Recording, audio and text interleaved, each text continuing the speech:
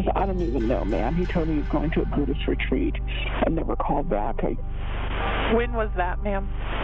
A year ago. There were a lot of beatings because we would steal for food just to survive. He was physically starved, and his body could no longer take the inhumane treatment.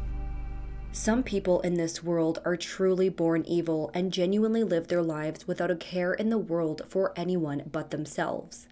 Not only that, but they find joy in the suffering of others and go out of their way to inflict that pain and suffering. That is very clearly seen in today's case. What this horrific woman was capable of will surprise and disgust even the most seasoned true crime consumers, so I want to warn you now, proceed with caution as you watch this video. But before we get into it, I want to make a quick announcement. I have finally expanded my channel onto the podcast platforms Spotify and Apple Podcasts. I originally was just going to do Spotify, but I've expanded even more, and now I'm available on Apple for those of you who prefer the audio format. If you enjoy my content, please head over to your platform of choice and maybe give the episodes a listen and a 5-star review if you think that's what I deserve.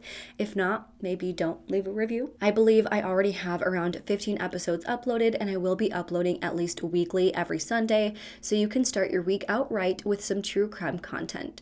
I'm so excited to be expanding even more and getting my episodes out to even more of you guys to listen to, so please make sure to go ahead and give them a listen.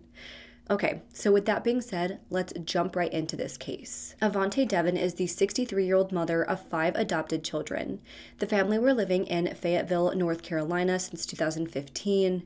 We don't know a lot about the family as a whole. We do know that they were all homeschooled. One of the children, London Deven, was adopted in January of 2011. Then Blake Deven and another unnamed sibling were adopted in 2013. According to Blake's birth mother, Blake was placed into foster care due to abuse allegations that she completely denies. So based off of that information, I believe Avante was a foster parent taking children in and adopting them. That's pretty much all I've been able to dig up about the family. The details of this case start in November of 2023 when police received a 911 call from a teenager living within the home who is in the state of a mental health crisis and threatening to take his own life. In the call, the teenager said that his brother has been punching and teasing him all day and he's feeling very suicidal. The dispatcher asked if anyone was in immediate danger, and he said, "No one except me." He went on to say that he was planning on taking some pills from his mom and then taking them himself. Of course, police responded and intervened so that this 15-year-old boy wouldn't be able to harm himself. After this call, the Department of Social Services got involved, and in the days following, they interviewed this teenager along with other family members to get an idea of what exactly was going on within that home. Eventually, family members told officers that they hadn't seen their brother Blake in years. Specifically, the 15-year-old said that he hadn't seen Blake in at least 5 years, and the last time he saw him, he had a broken arm and is now dead. However, when DSS spoke with other family members, someone claiming to be Blake was at the house saying he was just fine. But after speaking with several other family members, many people were concerned with how the children under Avante's care were being treated. For the months that followed, it seemed like the investigation continued, but not a lot happened because the next thing we hear about in this case is in January of 2024 when Avante calls 911 to report that her then 16-year-old son, Blake, is missing. But this call was apparently a very long time coming. In that 911 call, she said that her son had been missing for over a year at that point. Avante told the dispatcher that he went missing sometime around the holidays in 2022. She said that it was sometime between Thanksgiving and December when she last saw him. She reported that she believes her son has run away. He's generally pretty religious, and for a while, he was going back and forth about doing a Buddhist retreat to learn meditation and things like that. She said Blake is very high-strung and bossy, very independent. Her other daughter also did a retreat like this for about 6 months in the past, so it was totally within the realm of possibilities that Blake would go out and do a retreat like this one too without telling anybody. When asked if Blake has any sort of mental health issues or disorders, she said that he does have static encephalopathy, which is brain damage suffered in utero, often associated with alcohol exposure. Outside of that though, she didn't think he had anything that could seriously impact his decision making or ability to care for himself. She said that the last time he was seen was in a neighborhood Walmart. After that, she doesn't know where he's been and hasn't heard from him since. Mayville 911, what's that? Just your emergency? Airedale Drive. All right. Tell me exactly what happened. No, I need to file a missing persons report. All right. So I was told to call 911. All righty. Yes, ma'am. And tell me exactly who's missing. He'll be 18 May 10th. So your 17-year-old son is missing? Yes. Okay. What was he last seen wearing? Oh, goodness. I don't even know, ma'am. He told me he was going to a Buddhist retreat and never called back. When was that, ma'am? A year ago. So when he was 16, he told you he was going to a Buddhist? No. I called a year ago. He was already 17. He just turned 17, I believe. Okay. So you call it a year ago. When did this happen, ma'am? I'm calling now. I understand. It happened. Okay, I'm sorry. Go ahead. I understand you're calling now. What I'm trying to determine is when he told you he was going on a Buddhist retreat and never came home. It was a year ago. So January 19th, 2023? It was somewhere around that, a little before. It was on the holidays, so I'd say December. But it was between Thanksgiving and December. So he was 16 at the time because his birthday's in May, correct? Okay, yes. Okay.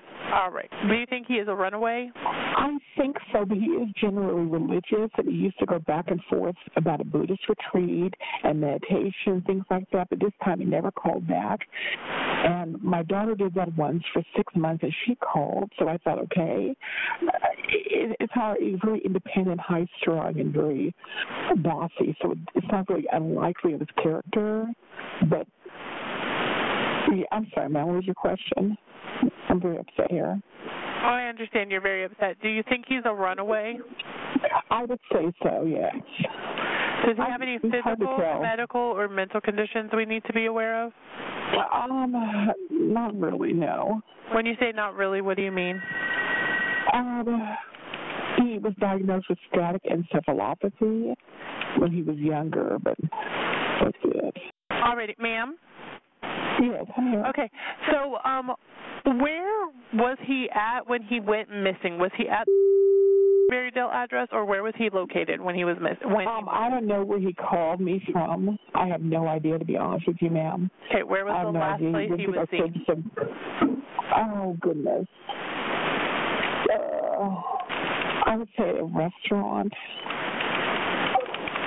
What I'm restaurant? just trying to think what's going on. One moment, ma'am. I'm trying to backtrack here. Oh, gosh. Oh, the neighborhood mart. The neighborhood mart? Yeah. The Walmart? It's a neighborhood mart. Right. And I believe they closed it. Okay.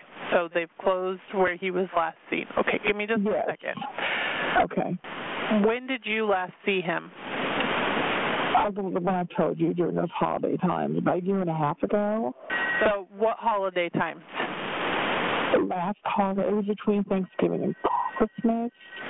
Around November, 2023 or 2022? Oh, goodness gracious.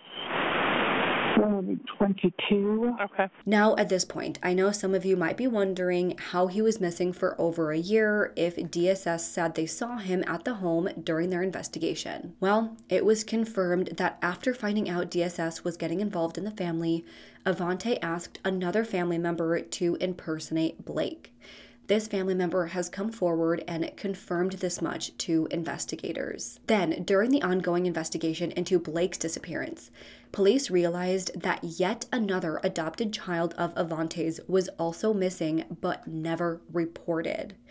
Investigators learned that London Deven, who would have been 27 years old at the time, also hadn't been seen in several years. Now, I do want to note that the picture of London that I'm showing you, obviously she looks 11 or 12 years old at the time, nowhere close to 27, which is how old she would have been. That is the last and most recent picture of London, so to me, that just goes to show how little Avante cared for her children if she wasn't even bothering to take pictures of them. Then, there was also a third child whose name has not been identified, who is also missing from the home, and I'll get more into that child in just a minute. Not only that, but they found that at least 3 of the children living within that home had been living in absolutely horrific conditions. The children were starved, beaten, and abused for years before investigators ever got involved. According to some family members, the oldest 3 children, including Blake and London and that third child that was missing from the home, they were kept in extremely small rooms in total darkness. They weren't allowed to maintain their own hygiene and were given little to no food. The only way they could go to the bathroom was in a small plastic container that wouldn't be cleaned or changed out for several days, weeks, or even months at a time. The only way they were allowed to eat or drink was if they did their paperwork, where they would write paragraphs and paragraphs apologizing for their behavior. In addition to the extreme neglect, Avante allegedly also beat the children. She would often beat them to the point of needing serious medical attention, but would always refuse to take them to the doctor. She insisted on providing natural remedies like putting honey on their open wounds and things like that. Through all of this, Avante would always tell the kids that if anything was ever found out, they needed to take the blame because she would get the death penalty, and because they were kids, they wouldn't even get in trouble. So they needed to protect their mother. Being locked in the bathroom, having to, if we weren't locked in a bathroom, having to use pails as the restroom. There were a lot of beatings because we would steal for food just to survive. And the older you got, the more paragraphs you had to do. So by the time I was 15, I was doing from top to the page to the bottom of the page, and that would count as 1 page. So imagine 1 page, 2,000 pages. Days at a time, it was very horrible. You know, there were days where we didn't go with showers, we didn't go with baths. The only time we could turn on the bathtub or the sink was to get water. She would just drag you down by your hair and beat you. Of course, after learning everything about what those children had to endure was absolutely horrific. In their investigation, police managed to find one of the children who was missing from the home. I believe this individual was a teenager or young adult at the time who managed to run away from the home to escape the horrific conditions they were forced to live in. And let me tell you, what this person had to tell police was just despicable. So this teenager said that while living in the home with Blake and London, again, they all went through constant abuse and neglect. Well, they claim that Blake actually died all the way back in 2017 when he would have been 10 or 11 years old. At the time, this teenager did still live at the home with their 4 foster siblings and Avante. They said that after a long period of being starved, tortured, and abused, Blake's little body just couldn't take it anymore, and he passed out. All of the children in the home witnessed Blake going unconscious, and they begged Avante to get him some medical help. But of course, she refused. After some time, Blake ultimately died from his condition. Then, Avante decided to hide the remains until she could figure out a plan to get rid of his body permanently. Eventually, she forced one of her foster children to go to the store and buy equipment to dismember Blake's body. After that, they dismembered him, put him into a burn pit in the backyard, and burned his body. They then removed any evidence of his death from within the home. After Blake's death in 2017, Avante decided to move the family to a new home. It was during that move that this teenager decided to run away and get as far away from the abuse and torture as possible. After being away for about a year or two, they returned back to check in on his siblings, and that is when they realized that then 18 or 19-year-old London was now missing. The sibling asked Avante where she was, and she said that she had to send London to a mental institution. I do want to note that at this time, London was legally an adult, but she had disabilities and relied on Avante to care for her.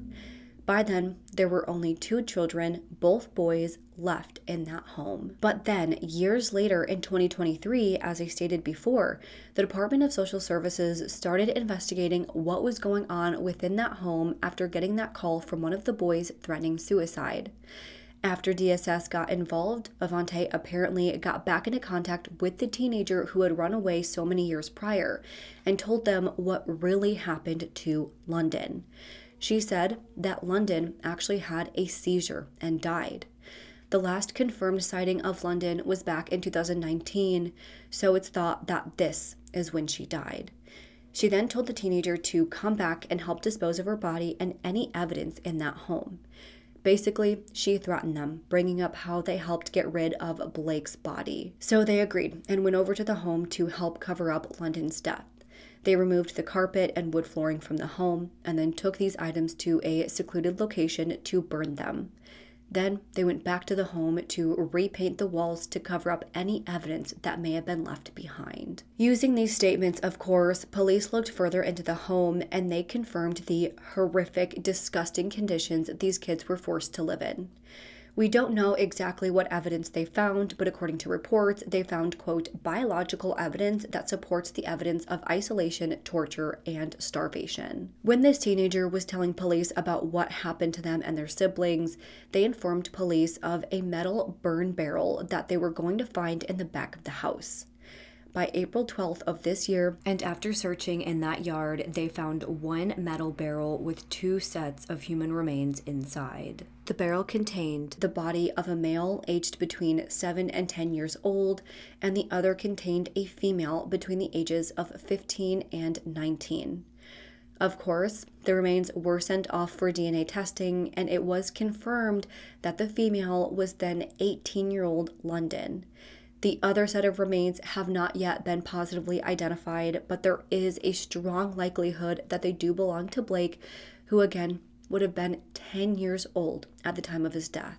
I do also want to note that as a part of the investigation, police ultimately found surveillance video from a local Walmart, which showed Avante, along with her 2 youngest adoptive sons, buying a red cooler. That same red cooler was found at the home, and it's thought that Avante used it to hide London's remains from when she first died in 2019 and left them in there all the way until 2023 when DSS got involved with the family. It was after being kept in that cooler for about 4 years when Avante burned her remains. According to investigators, they can't determine an exact cause of death for London. However, they do believe that she died the same painful, slow, horrific death from starvation and torture as Blake did. In early April, we announced the sad news of 2 young people, Blake and London Deven, who were reported missing. Since then, the Fayetteville detectives, the FBI agents, have followed hundreds of leads and conducted dozens of interviews. Our investigation has led us to evidence that both Blake and London are currently deceased. As detectives began to unravel the facts, we discovered 5 children were adopted by Avante Deven from 3 different North Carolina counties. In multiple interviews, information was provided detailing appalling conditions at least 3 of these children apparently grew up in. Avante Deven is said to have kept them in small rooms in complete darkness at times. They were given little or no food and could earn nourishment through by, quote, doing paperwork. That means they had to write hundreds of paragraphs to apologize for behaving. It is alleged some of the children were also beaten to the point of needing medical care, but only natural cures like honey were given. The investigation uncovered Blake likely passed away while the Deven family lived at the Eichelberger Drive home. We believe he was mentally abused. He was physically starved, and his body could no longer take the inhumane treatment. Then, Avante developed a plan to hide Blake's remains and she forced another person in the household to participate. They dismembered him and burned his remains. When investigators began to look into Blake's disappearance, they learned that 28-year-old London Deven had also not been seen in quite some time. Interviews uncovered information that a different member of the household had been forced to participate in removing London's body from that home. She is believed to have died in the same painful way, in the same painful, callous manner that Blake died from, literal starvation and neglect. Additional information led Fayetteville Police Department's detectives to locate a metal burn barrel. When the contents were removed in a methodical process to preserve any evidence inside, partial human remains were found. Forensic testing confirmed the barrel contained two separate sets of human remains. In the last week, the first round of testings confirmed one set of remains belongs to London Deven. Testing on the second set of human remains is ongoing. It probably is true that she had a seizure because that can happen as a result of brain damage from abuse, fevers, and other illnesses, or from starvation and electrolyte imbalance.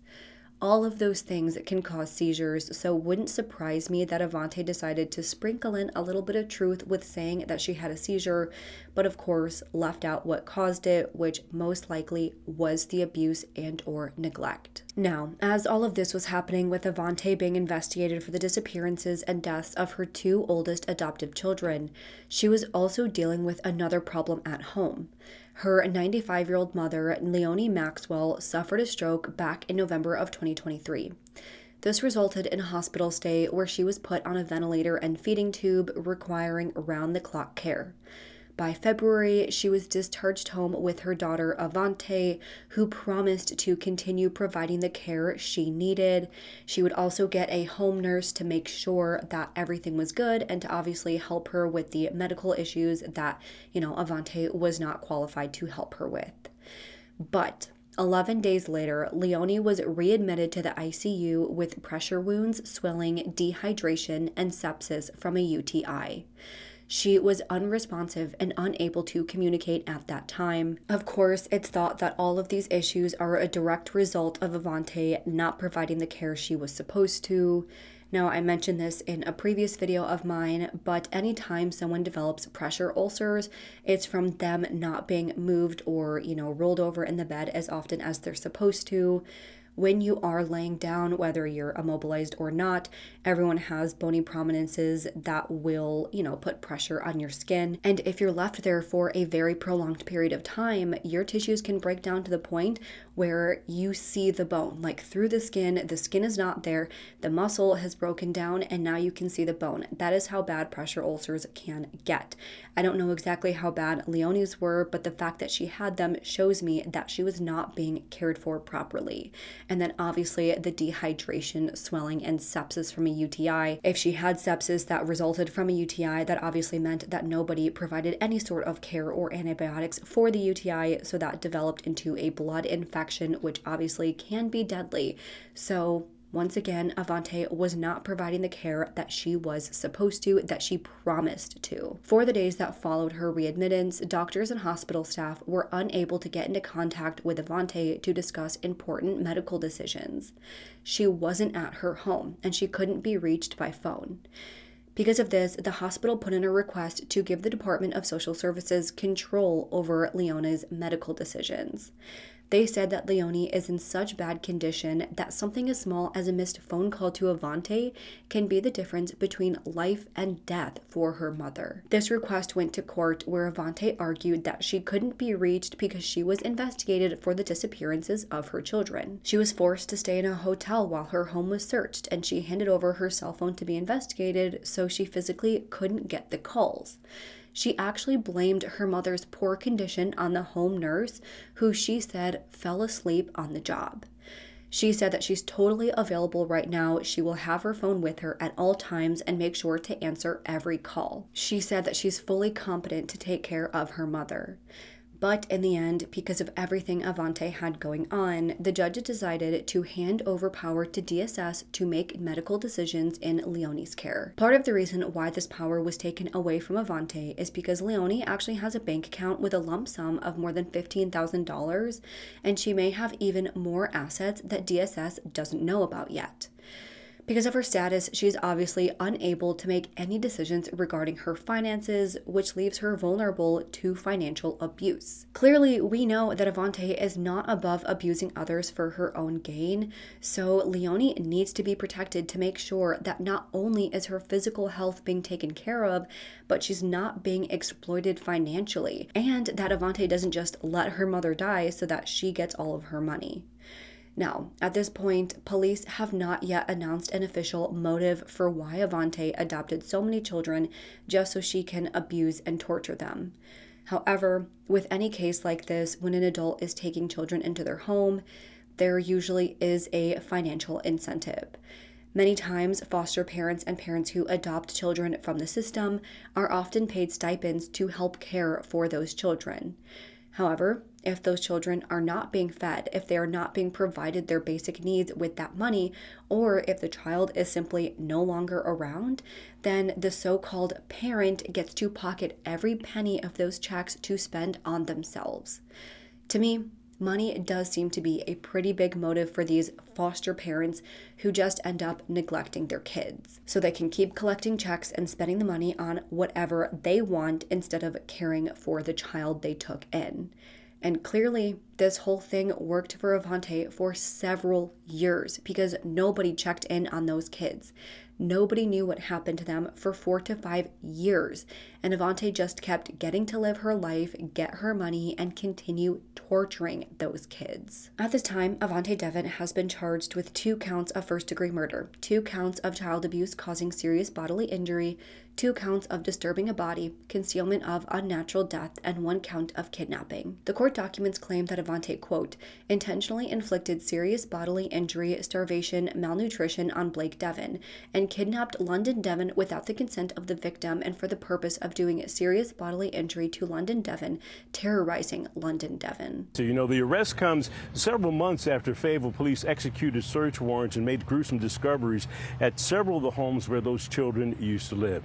Now, as far as the appearance in court today, Avante Deven seemed very calm as she entered the courtroom, stood in front of District Court Judge Caitlin Evans, and the judge read the charges against her: 2 counts of first-degree murder, concealment of death, kidnapping, and felony child abuse. Authorities say during their investigation they found a metal burn barrel with partial human remains. They believe the children were physically abused by their adoptive mother. Investigators say London Deven died by starvation and neglect. District Attorney Billy West said the case is one of the most heinous he's ever prosecuted. All of us have soft spots for children, and the cases with children are the most difficult that we deal with. So the fact that this involved allegations of the abuse and the death of children was certainly the thing that grabbed my attention first, particularly the manner in which the allegations suggest that they died. At this time, that is all we know about this case. We don't yet know what Avante's plea is or if she's even entered a plea. We really don't know any more about the status of this case, if there will be a trial or anything like that. If there is a trial, I'm hoping more information comes out about what exactly those children suffered in that home, because I'm sure there is so much more here than everything I've told you up to this point. I do have more questions, like, was there a foster father in the home at any point? How was she able to adopt so many kids without the Department of Family and Child Services checking in even once? It's just heartbreaking that so many years passed without anybody knowing what happened to those kids or even noticing that 2 of them were gone. I hope more information comes out about how this was all able to happen, because I know that I want answers, so I know that everybody in their community also want answers. This never should have been allowed to happen, and again, it just hurts my heart to know how badly these children were failed by everyone who were supposed to protect them. But with all of that being said, just like with any case that has loose ends, as more information comes out, I will keep you all up to date, whether it be by updating the description or adding a pinned comment or making a whole new video if there's a lot that comes out. But now I want to hear what you all think about this case. How do you think so much time passed without anyone finding out about those kids? Do you think that second body is Blake? Why do you think she did all of this? Do you think there will be a trial? Let's discuss this and any other thoughts you have in the comments below. If you like this video, please make sure to go ahead and leave this video a thumbs up and subscribe to my channel. I put out new true crime and mystery videos every single week. Don't forget to turn the notification bell on so you don't miss out on any of my future videos. Make sure you go ahead and follow me on Twitter, Instagram, Facebook, TikTok, Spotify, and Apple Podcasts now. All of those will be linked down below. And if you have any case suggestions, please make sure to fill out the Google form, which is also listed down below. With that, hope you guys have an amazing week. Stay safe, stay healthy, and I hope to see you next time. Bye.